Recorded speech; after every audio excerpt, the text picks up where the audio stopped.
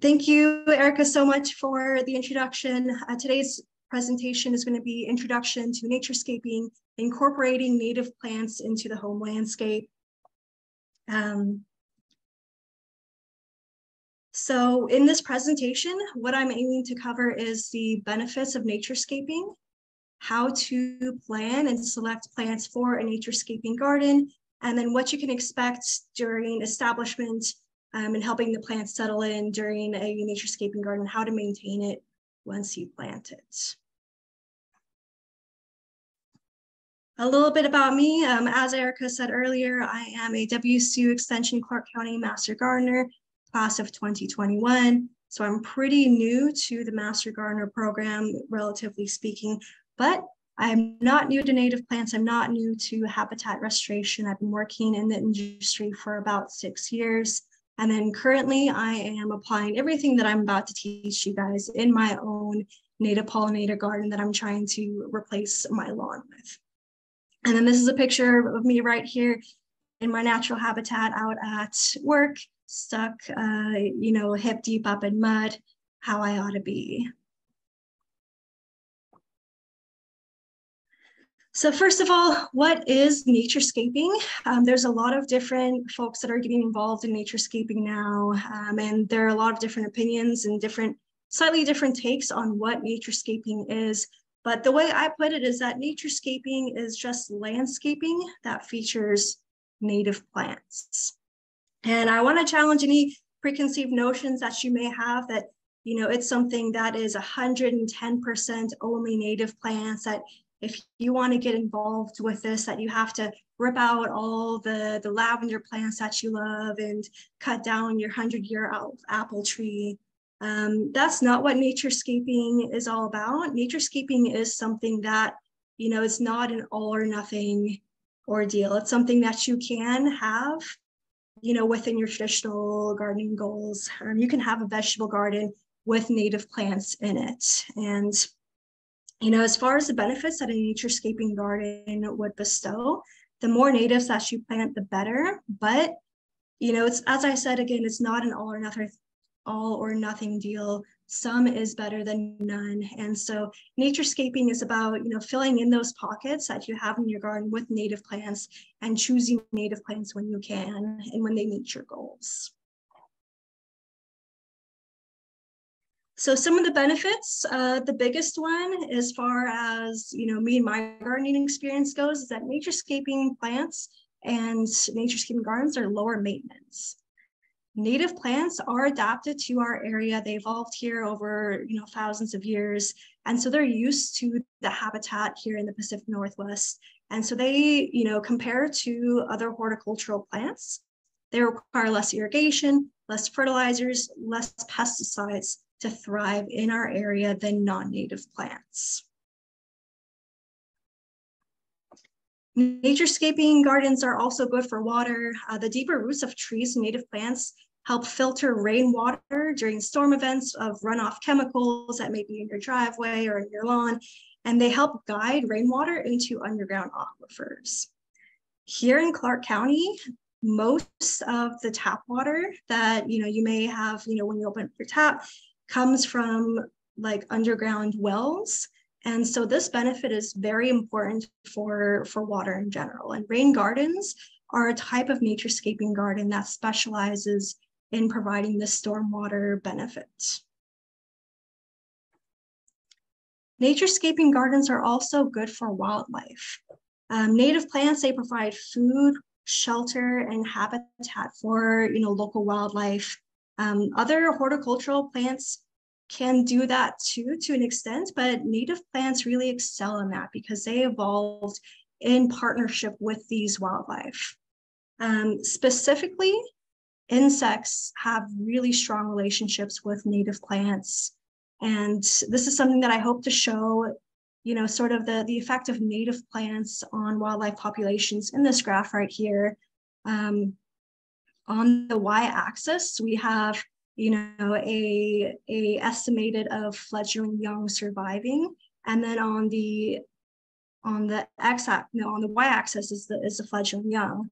On the x-axis is percentage of non-native plants. So to explain that a little bit, if you have more non-native plants, you're having less native plants. So what this graph is showing from the research done by Narango et al. Is that the more non-native plants you have, aka the less native plants you have, the less chickadees were surviving to fledgling adulthood. And the reason why is that the food that they rely on, insects, caterpillars, they need native plants. So while these chickadees weren't necessarily eating native plants themselves directly, it had a big effect on their population when these native plants went away. So take home bullet point is less native plants, you're going to experience less wildlife. And I wanted to provide a couple of examples of this. I think a really well-known example of a strong relationship between insects and native plants is the monarch butterfly and the milkweed. So the monarch butterfly caterpillars feed exclusively on milkweeds. They can't feed on anything else. So monarch butterflies will lay their eggs just on milkweeds. And they will lay their eggs on non-native milkweeds, but it's so much better for them to do it on native milkweed plants because the milkweed plants will flower at times that are beneficial for the monarch butterflies. And so what they've seen is that, like, if you're planting non-native milkweed plants in your yard, the butterflies are going to stay in a certain area in a time that's not necessarily appropriate for them to be laying their eggs in that area, and they're going to have less survival as a result. Another example of this is, a little lesser known one, but more local to the Pacific Northwest. The native Fender's blue butterfly relies on the Kincaid's lupin as the primary plant where it lays its eggs. Both are endangered now to a 99% loss of habitat in the Willamette Valley. So that pretty blue little butterfly, if we want to keep that around, we're going to need to start planting Kincaid's lupin in places that are now being paved over and turned into homes and businesses. So hopefully by this point in the presentation, I've convinced you guys that naturescaping is a valuable and important thing to do. So now I'm going to transition gears and talk a little bit about the process and how it looks like when we're actually trying to make naturescaping happen. So step number one, we're going to be deciding on our goals and assessing where we're at. Just, doing some brainstorming and some homework and some planning. Step number two is going to be the site prep phase. This is where we are going to be clearing away the non-native plants or the weeds that would be competing with our native species. It's going to really set them off on the right foot if we start with as much of a clean slate as possible. Step number three is going to be personally my favorite part, but I put our favorite part because I'm going to presume that you guys like this part too, planting them plants. Number four, we are going to be establishing them. That's how we're going to be supporting them while they get settled in. That's going to be maintaining them, pushing back weeds, pulling out weeds, watering them for the first couple of years while they, build up the resilience to start, being self-reliant. And then step number five, enjoying our naturescaping garden. So in the planning phase, I think the very first most important thing to have in mind is establishing a goal. And there's so many different types of gardening goals that you can incorporate into a naturescaping garden. It doesn't have to be just one or the other. You can have a naturescaping garden that's cottage themed. You can have an English manor naturescaping garden like they have in the Southwest Botanical Gardens up in Brush Prairie. You can have a vegetable garden alongside your naturescaping garden. You can have an edible naturescaping garden. There's so many edible native plants. But starting off, you're going to want to narrow down what that goal is. So it could be any one of those things, or you could be inspired by a particular ecosystem type, like a woodland or a meadow. You could be after that backyard habitat certification, like the sign here on the right-hand side. rain garden, edible plants. Really, your imagination's a limit here, but every type of garden is going to have its own suite of plants that go along with it. So to get our ideas jogging, there's a couple of, different things, different native plants that can fit in, a traditional garden. If you're a fan of roses, we have 3 different species of native roses here in the Pacific Northwest. Pictured here is a Nootka rose. This is one of, look at how beautiful that is. If you are into irises, we have a couple of different species of native irises. Pictured right here is the Oregon iris. And then rhododendrons, I see these a lot already in traditional gardens, but that's native. So you don't have to forego rhododendrons if you're interested in naturescaping. Some other ideas, we can have an edible berry naturescaping garden.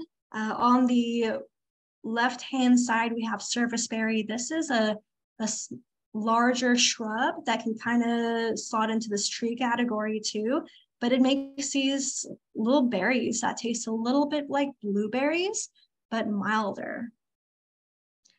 On the upper right-hand side, we got evergreen huckleberry. This is an evergreen plant that, you can see even in the snow, it has these beautiful green, red leaves. If you guys have had the huckleberry shakes at Burgerville, I'm sure you guys understand the value of huckleberries. And then on the lower left-hand side, we have salal, which is another beautiful evergreen plant that produces some delicious berries. So if you are about those berries, that can easily fit within a naturescaping paradigm. And then there's some options for lawn alternative ground covers. So if you're sick of mowing your lawn every single day, there's options that you can pick from to replace that and to save yourself that labor in terms of, the naturescaping benefits of lower maintenance. On the left-hand side, kinnikinnick with the red berries is an evergreen plant that also does really, really well in full sun. I see this a lot in commercial landscaping.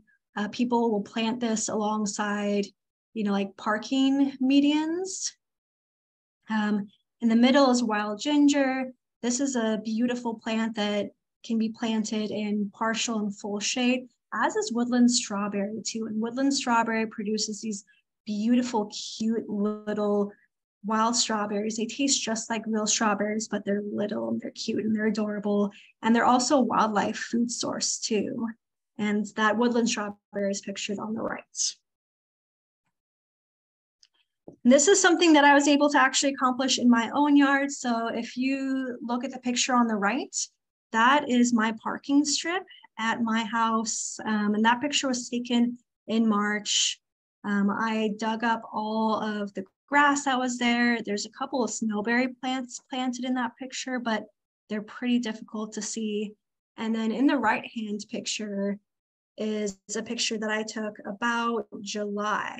And you can see that I seeded my parking strip with Farewell to Spring. There's a couple of other plants in there too, like Lobelia and Big Leaf Mary, but it's pretty hard to see with just how amazing that Farewell to Spring is going right there. So, I saw butterflies just bumbling and buzzing around, hanging out all over there, like all summer long. I'm pretty sure that I have like 3 or 4 butterflies that just permanently live in my garden now because of just how much forage I have there available to them. So once you have a goal in place, you're going to want to start assessing the physical conditions of your yard. You're going to want to find out what nature is telling you about your yard, because you're going to want to work with nature to have a really successful naturescaping garden. There will be some physical limitations to your yard. And so you'll want to know what they are to determine plants that will fit within that kind of ecosystem that you have present. Or you're going to want to start thinking about like long-term, let's say if you're about a woodland garden and you have full sun yard, you're going to want to determine like, okay, what that is so you can start planting your trees. So sunlight, you can have a sunny yard, which is like 6 or more hours of direct sunlight. A shady yard tends to be 4 or less hours of direct sunlight. And then part sun, part shade is that Goldilocks zone between sun or shade. And then one thing to take in mind with sunlight is that the cardinal directions will have an effect on like areas around your house. So you have a picture right here. We have the sun's path. There's 2 sun paths. The summer sun path is, you know, the sun will be a little higher in the sky during the summer, and in the winter, the sun is going to be a little weaker because it's going to be lower on the horizon. But with us being in the northern half of the planet, the sun going across the sky during the day is going to be slightly tilted to the south. So the north side of a house or a structure is going to tend to be shadier than the south side because that sun is going to be on the south side of a house. Conversely, the east side of a house will tend to have morning sun, but afternoon shade because the sun rises in the east and sets in the west. And the west side of the house will tend to have morning shade, but afternoon sun. And so east and west sides of the houses can either be part sun or full sun shade, depending on like what else is nearby. But the afternoon sun in the west will tend to make the west a little bit drier than the east side of the structure. So when you guys are in your planning stage and taking inventory of your site conditions, knowing your cardinal directions in relation to your house, your trees, your garage, it's going to make it a little easier to make an informed decision about where you're going to be putting your plants. Soil moisture is also going to be something to take into account. Your soil can be wet, it can be moist, it could be dry.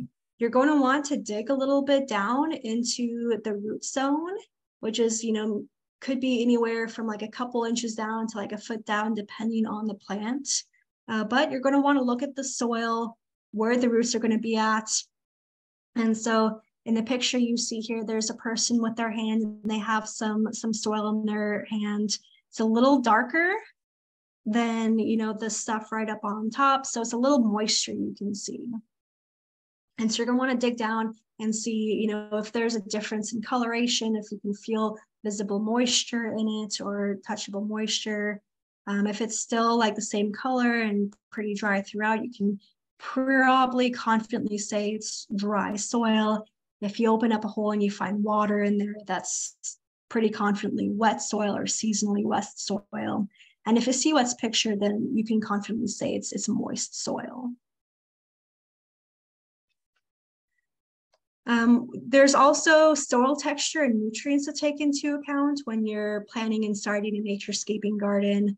Some plants will have preferences for different contents of nutrients, sandy, clay, loamy, or there could be a preference for certain pHs. For example, rhododendrons, azaleas, blueberries, huckleberries, they tend to prefer slightly more acidic soil. And you're typically not going to know these things without testing. There's a lot that could be said about soils, so I do want to refer to the Master Gardener video on our YouTube page of soil basics for beginning gardeners, because there's just so much to be talking about on soil and soil health here. It would easily make this a much longer presentation for me to go into that. But in the planning stage, I do recommend looking at your soil and considering doing some soil testing just to have an understanding of, you know, what the soil is, because that's where the plants are going to be living.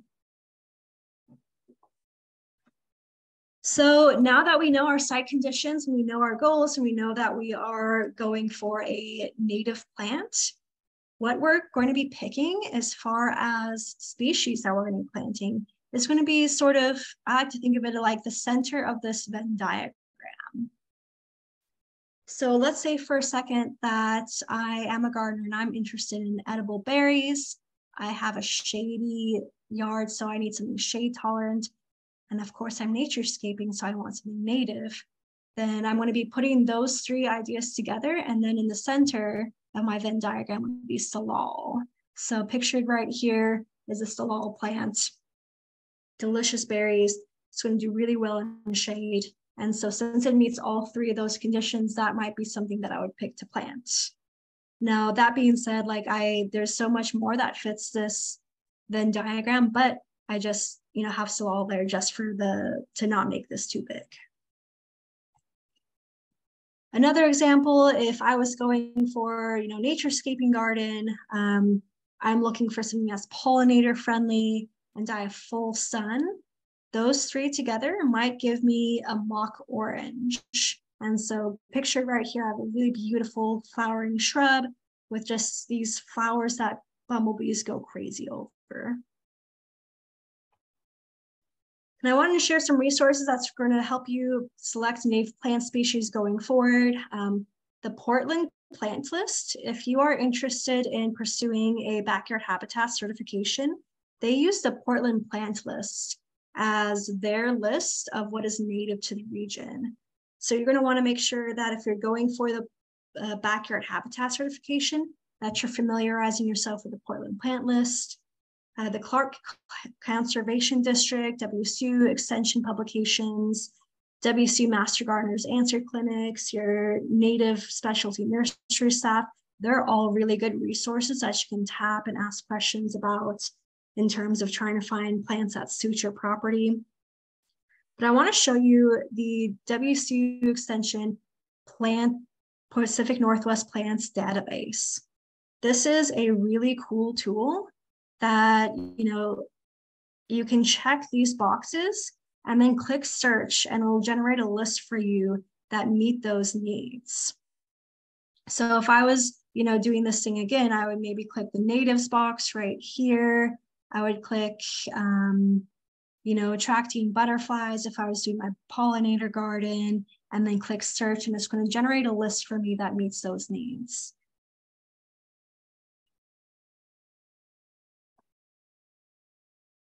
In our planning stage, we're also going to want to take into consideration what type of plant material that we want to use. There's a couple of different options that we have available to us as gardeners.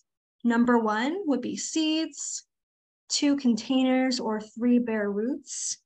And I'll go into a little bit of the pros and cons of each as a residential homeowner and why we might want to use one over another. So seeds, these are pretty recognizable. They tend to be the cheapest option. You can get a lot of seeds, buy them on the internet or from Willamette Wildings or this store or that store, and a little packet might only cost you a couple of bucks, or you could even get like pounds of it for 20, 30, 40 bucks, depending on what it is. They're pretty easy to transport and store, but there are some cons. Some species are going to need special treatment to germinate. So some seeds, some native plants will have a coating on top that you'll need to take some kind of extra step to remove, such as freezing it or scarification, which is some, other different methods of removing that seed coat. They have a time investment too. So you're not going to just put a seed in the ground and have instant plant. You are going to have to sit there and wait for that seed to grow into the size of plant that you want. And they're time sensitive too. Depending on the time of year, if you're direct sowing outdoors or if you're starting them inside, there is going to be needing to be some kind of calculation, some consideration you're going to need to do for how early you want to start the seeds versus when you want to bring them outside. You are going to need to have some ID skills if you're going to go the direct sow route out in the soil, because you're going to need to know when you're coming through and weeding later, like, is that your precious native plant or is that a weed? And then you are going to have to think about like how you're going to keep birds off of those seeds if you direct sow them outside, because those are going to be some tasty little treats for those birdies. So some folks may choose to, lay out some hay over top of it to make the seeds a little harder for birds to find. But do know that you may experience some seed loss in terms of birds eating those seeds if you just sow them outside in the yard.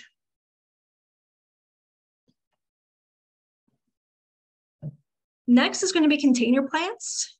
This, I think, is most recognizable for most gardeners. But in terms of shopping, this is also one of the most expensive options per plant. But there are some benefits to this. This is pretty common to find in nurseries.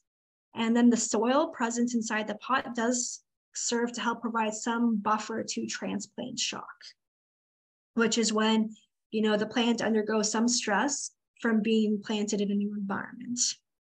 You can theoretically plant them any time of year. More on this later. So you can plant a container plant in the summer, you can plant them in the fall, you can plant them essentially whenever you can buy them.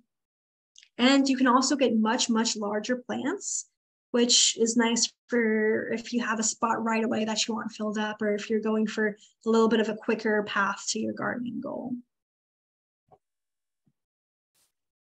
Bare roots is a little less of a typical option in a garden nursery setting. We do use this pretty extensively in habitat restoration, but this is a dormant plant without soil. There's some really nice benefits to this, but they are seasonally limited. So they're typically sold in winter due to the fact that they are dormant and they are without soil. But because they don't have any soil attached to them, they're really easy to transport in large amounts. At my work, we buy these bare roots in bags. I'll have like maybe 500 plants in a bag that's just like maybe 3 feet long and a foot or two high. So you can get a lot of plants for your buck and for your space too. Imagine trying to, corral 500 of these guys in that same amount of space. It's going to be a big logistical challenge for the containers, less so for the bare roots. So this is a really good option if you have like acreage or larger properties that you're trying to get plants in. They are really easy to plant versus, container plants. For container plants, you're going to need to dig a much larger hole, but for bare roots, you essentially need to just crack open a hole big enough to put the roots in. That being said, bare roots are time sensitive. So keep in mind, like these plants are without their soil for the time being. You're going to want to get them into the ground as soon as possible after purchase, because you don't want those plants exiting dormancy without like the water and the nutrients available for them to continue growing and being healthy. So we'll talk about shopping for native plants. There are a couple different angles that you can go at, different routes and avenues you can explore. Conventional nurseries such as Dennis 7Ds, formerly known as Shorties, Yard and Garden Land. These are all right. They're a viable option for purchasing our most common native plants like sword fern. I tend to be kind of disappointed in the variety of the stock. And I have seen in the past, experiences of getting confused over scientific names or versus common names. So I'd say if you're going the conventional nursery route, or if you're shopping there for your plants, bring a list of scientific names just to make sure that there isn't any, confusion, because there's a lot of things called, say goat's beard. There are some native specialty nurseries that I can recommend. These are all really great places that either I've bought plants at or I would buy plants at. So Goodyear Farms up in Washougal, Washington, Bosque Dell Natives in Westland, Oregon, Watershed Garden Works in Longview, Washington. Sparrowhawk is an online pop-up nursery that they do sales all over the Portland metro area. Willamette Wildings is online. And then the Clark County Conservation District has a seasonal plant sale in May, as does the NatureScaping Wildlife Botanical Gardens. These are all really, really great places that I've had a lot of success with in terms of shopping for plants, shopping for specific native plants, and having just a real good variety to shop from. There are also some other avenues that you can explore for finding discounted trees. So Friends of Trees is a volunteer organization. They work really hard to provide resources and trees for homeowners interested in planting trees in their yard. They do a variety of different species, from the horticultural end all the way to the native end. They do provide native options as well. And then the City of Vancouver has a tree fund program. So The urban forestry department in the city offers a 50% refund for approved trees. You're going to have to go on to the urban forestry website and like explore what that list is, but there are some native trees on that list. So there's a lot of things to have considered during the planning phase. To summarize that back all up and package it up again, for planning, you're going to want to identify your goals, assess your yard's physical condition, find native plants that fit both your goals and your yard conditions, and determine what type of plant material you're going to use and how to source them, because that's going to determine when you can plant or when you can do which step. Moving on to site prep. So before you plant your native plants, or even before you even buy them, I really, really recommend to remove as much of the competition, the weeds, as possible. They're going to reduce your native plant's ability to find light, water, and nutrients. I can recommend mowing, hand weeding, mulching, herbicide. They're all methods that you can use to remove weeds. What the best method is going to vary depending on the weed species, and how much you need to do is also going to vary depending on what type of plant material you're going to be putting in. As you can see here in the picture for my yard strip, I seeded that. So to reduce as much competition as possible for the seedlings, I took it down to bare dirt. So that may be something you're going to have to do for seeding, but for larger plants, maybe not so. Maybe just mowing them down so that there's not too much going on over there, that they're not getting overtopped from sunlight. For recommending best method for the weeds, I recommend looking at HortSense.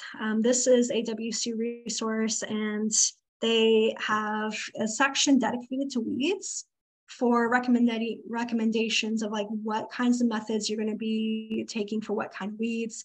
So you're going to be doing something different if you're tackling dandelions versus Himalayan blackberry. And so WC HortSense, I highly recommend checking that out if you have a problem weed that you just don't know how to work with. The site prep phase is also going to be the best time to do a soil amendment at this time if you think it's desirable or necessary. I recommend seeking a professional soil test, and this is going to give you the best recommendations on which amendments you should be using for particular soil conditions. Moving on to the planting stage, if there's one thing that I want you guys to take away from this, is location. Location is going to make a huge difference in the success of your plantings. Make sure that you're matching the physical location of your plant with the plant's requirements. So for example, planting shade-loving plants in a shady spot, sun-loving plants in a sunny spot. Remember, right plant for right spot is key. Another thing to be thinking about is considering the plant's mature size in the space that it's going to be going in. So you'll see on the right-hand side that I have a picture of this poor pine tree. It got planted a little too close to the power line, and so it got really chopped and hacked up in the process of, the power companies coming through and making sure that those power lines are protected. So that might be a consideration if you're planning on planting trees on your site or on your property. Look up and see, how big is this tree going to get, and is it going to grow up in a spot where it's going to be in conflict with power lines later on. But that's the same for shrubs too. If you are putting it in a certain spot, think about the mature height or mature size of that shrub. Is it going to be too big for that spot? When it comes to planting, I also recommend starting big and working to small. So what I mean by that is planting your larger trees and shrubs first before planting your smaller plants. You'll see here in the picture, I have a 1 on the tree, a 2 on the sword fern, and a 3 on some of the wild ginger right there at the bottom. This is because larger plants will serve as design acres in terms of, aesthetics. You can see that they really planted around this tree and had this tree be a focal point in that particular garden setting. But larger plants may also influence the physical climate of the location. So this tree right here is obviously providing a lot of shade for the other plants around it. But even this little sword fern too is providing a deeper pocket of shade for the plants right next to it. When it comes to planting, the timing of the year is also going to really matter. The worst time to plant native trees and shrubs and flowers is summer, because they're going to be contending with a lot of heat stress, and they won't be settled in or have a root system developed enough to help them cope with that. My recommendation in terms of the best time of year to plant trees, flowers, shrubs is going to be late fall and winter, or late winter. This is going to give time for healthy roots to grow before summer. That being said, you can plant your trees and shrubs whatever time of year you like, but just know that if you're planting it in summer or even late spring, it gets a little dicier in terms of the plant's likelihood of survival. In the restoration industry, we tend to be done with most of our planting projects by May or so. And if we have clients asking us to put in plants after that, it tends to come with this conversation of like, hey, you know that this might not work out. You know, this, if we do this in June, you please understand that this might not survive.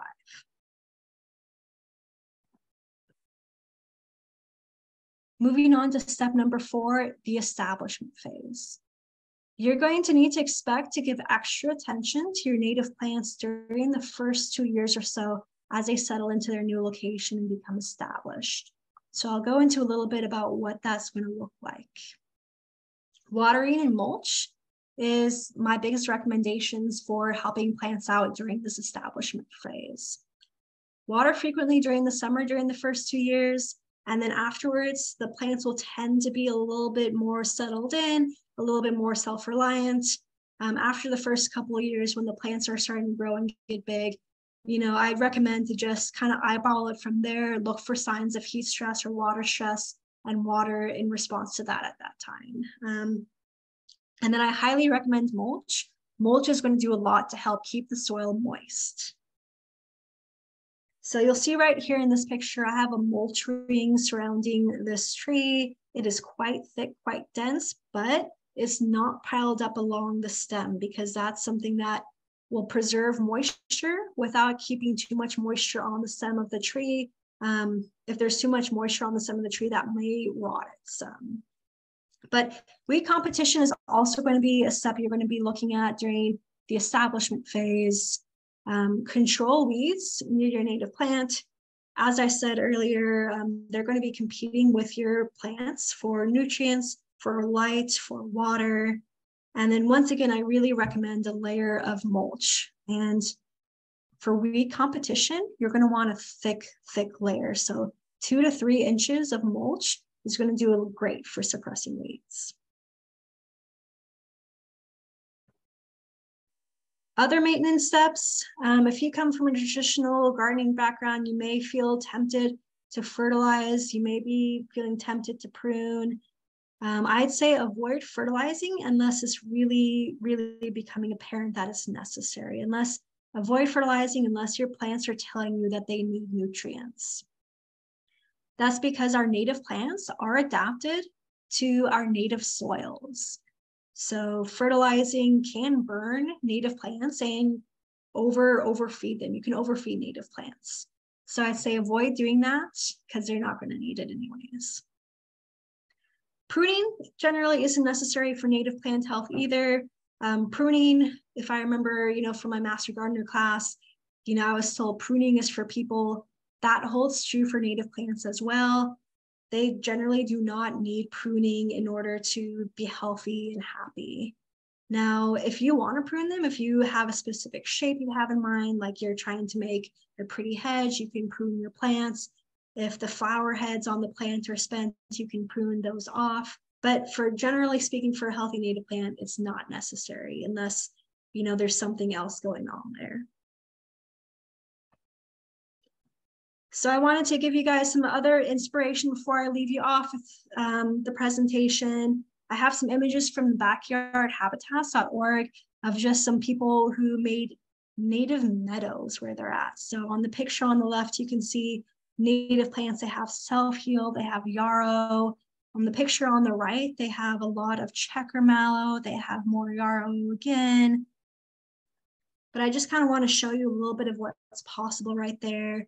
In this slide right here, we can see that they have a bunch of woodland plants on the left-hand side, even just mixed in with their garden path and their yard decorations. On the right-hand picture, we have some false Solomon seals, some bleeding heart. And then on the right-hand picture is actually an image of the Northwest Natives Garden in the Southwest Botanical NatureScaping Gardens up in Brush Prairie. And you can see that, they have, all these native plants mixed around a little path, and they have a water feature there. You can get really creative with this, is just the point that I'm going at. Last but not least, I wanted to show you a really fantastical example of NatureScaping that you can go out and visit anytime. This is the Confluence Land Bridge that goes over Highway 14. This is right next to Fort Vancouver in the downtown area. And they're even doing NatureScaping on this kind of scale, going across the High-5 or the 14. But just to, inspire and jug your brains and let you know what's possible. So I have some key takeaway points for you guys. Native plants, they're lower maintenance, they're good for water, and they're good for wildlife.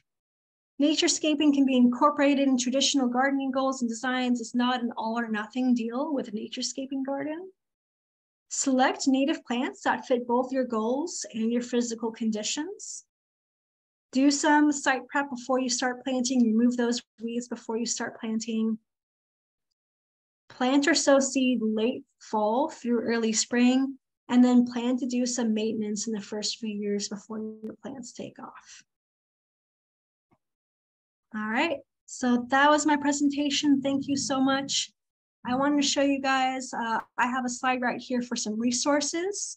So if you are interested in finding more information, on the right-hand side, we have links to the Portland Plant List, WCO HortSense, the Master Gardener Answer Clinic. They can provide answers to questions that you have. Simply Soil Testing is a company that provides professional soil testing. There's Master Gardener YouTube channel if you want to find that soil video that I was talking about. And then also a link to the WCU Pacific Northwest Plants Database. Some of the places that I recommend for buying native plants is on the left-hand side over there. And if you guys have any questions at this time, I'll be taking questions. Great, Heather. Thank you so much. Yes, please put your questions in the chat box. We will select some to relay to Heather. And if your question is not answered, please feel free to send it to the Answer Clinic. The email address for that is mganswerclinic@clark.wa.gov, and you can find that information on our website. Heather, the questions have been coming in, and I'm going to go ahead and relay a couple of them to you. The first one here is, what mulch do you recommend that doesn't attract bugs like ants or termites? So I can't speak too much about what attracts ants or termites, but I can say I've mulched personally in my own yard, and I've not had any problems with ants or termites in my yard. That being said, like, I wasn't very selective about what kind of mulch I put down. I went and got mulch through Chip Drop, which is a free service. You can sign up online and you can connect with arborists where, at the end of the workday, they're looking to get rid of, what they chipped up for the rest of the day. I had some cedar chips, and I didn't experience termites or ants or anything with that. But it may be different with other species, but typically that's not something that I ran into too much. So Heather, would you say generally a woody mulch is going to be your best bet? I know some folks use inorganic materials such as rocks. What are some of your recommendations as far as the type? It kind of depends on, more what you're going for, but for weed suppression and that moisture barrier, I would recommend more of a woody mulch. You're going to get more, coverage of that. Now, if you want to, like, for sure, 110% avoid those termites, those ants, the rocks may be the way to go. But unless you are getting very, very fine gravel, and even then, if you do get fine gravel, there's going to be some weed seeds that are going to pop up through the, through the soil underneath. I have like a little mulch driveway that I'm constantly weeding, but with a thick enough layer of mulch around your native plants, it's going to decompose over time, but it's also going to do better at retaining that moisture and blocking out all light. Great, thanks, Heather. The next question asks, are there resources to help plan for climate forward plants? And by this, I am interpreting that to mean as our climate warms. Do you know of any resources that help folks to prepare for that warming climate? This is something that I have done some reading about, but I don't have any native or plants, any resources for that at this time in terms of this presentation. That's a really, really big topic, and that is something that I know a lot of folks are interested in right now, is future-proofing their yards for climates. I would say that, in terms of a NatureScaping approach, you can explore plants that do really well in sun and heat, and look at plants that have also occur in California too. So Heather, maybe this is something we could explore for a talk later on. I would love to. Great. Another question is, what kind of pest control would you recommend for a NatureScaping garden? How can you avoid using pesticides and herbicides? For herbicides, I would really recommend, again, mulching very, very well, doing a lot of really good site prep, and really doing your best to start with a clean slate before you start planting plants. I think for weeds, prevention is going to be key before you start putting your plants in the ground. That being said, there are a couple of different approaches that you can take once you're planted and weeds start popping up. Hand pulling, weeding, mowing them down, doing your best to look at where they're popping up. And if there's a certain sort of species that's popping up, I'd say I tend to see weeds pop up in areas where there's opportunity. So making sure that there isn't opportunity for weeds to pop up, planting areas up, making sure that there's not bare ground anywhere as much as possible. For pests like insects, I'd say that a lot of our native plants tend to be pretty resilient to pests. But I would recommend that if you start finding pests that are causing a lot of damage to your garden, to look them up on HortSense or Seek Master Gardener, Answer Clinic help. And I might add too, if I can, that insect pests are typically attracted to plants that are stressed. So if your plants are getting good care, they're less likely to draw in pests. And also when you attract beneficials, such as ladybugs and some of the other predatory insects, they will manage your pests for you. So NatureScaping is another great aspect of that interaction. Let's look at a couple more here. There's a question asking about what are resources for soil testing. Heather, can you talk about what Master Gardeners offer in terms of soil testing, or would you like me to handle that? I'm a little less familiar with that area of the Master Gardener program. So can you take that, Erica? Yeah, so there are some great options for soil testing, and we have a soil test kit on our website, and it's also accessible if you contact the Answer Clinic. The soil test kit includes some information on why and why not to do soil testing.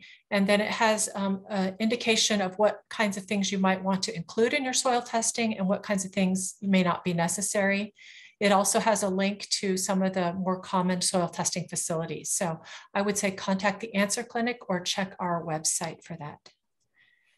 Heather, there's another question. I'm not sure if you can answer or not, but it's, can you explain what the backyard habitat certification is? Are you able to tell folks about that? The Backyard Habitat Certification is a program, I believe it's put on through the Columbia Land Trust and the Portland Audubon Society in partnership. What that typically entails, and I may be completely wrong, I'm not super familiar with this program, but they will have a technician come out to your property, give you recommendations on how you can become more of a wildlife friendly habitat in your yard. And then you can seek different certification levels depending on how much of your property you NatureScape, or how much of your property, you commit to providing benefits and resources for wildlife. Does that answer that question? That's great. Thanks, Heather. A couple more here. What are your thoughts regarding using hazelnut shells as mulch around perennials?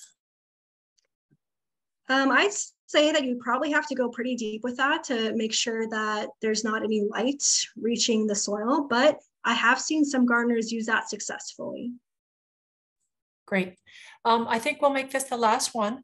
The question is it better to not use landscaping fabric to suppress weeds, or is it okay to use it where you would want to keep a pathway? It sort of depends on your ultimate goal. I would say that if you want an area to stay completely weed-free, the landscape fabric is going to be highly effective in that. Now, that being said, it doesn't decompose over time, so it does kind of hinder some of the natural soil processes in terms of, aeration and access to insects over time. So I would tend to use it a little bit more towards just paths, but I have used it in other areas of my garden where I just really didn't want to weed like ever. Great, thank you. Thank you so much.